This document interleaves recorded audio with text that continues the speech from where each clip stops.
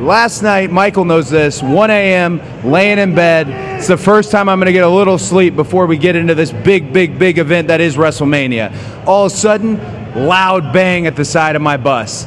Thought it was a gunshot. Terrified. Clammed up. Next thing I know, my bus driver yells, "We got to get off this bus. It's on fire." What?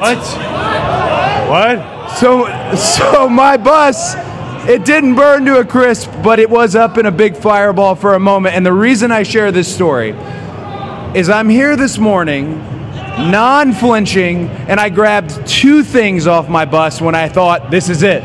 This is the end. I grabbed two things. I grabbed a picture of my daughter and a picture of my wife, and then I grabbed my WrestleMania boots. There ain't nobody here who is more ready for WrestleMania than me. Well,